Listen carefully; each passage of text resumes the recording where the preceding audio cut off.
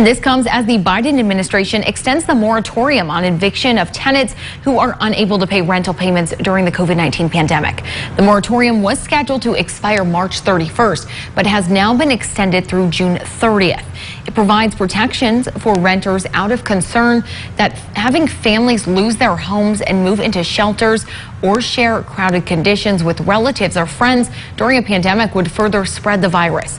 To be eligible for protection, renters must earn $198,000 or less for couples filing jointly, or $99,000 for single filers. They must also demonstrate that they've sought government help to pay the rent, declare that they can't pay because of COVID-19 hardships, and affirm they are likely to become homeless if evicted.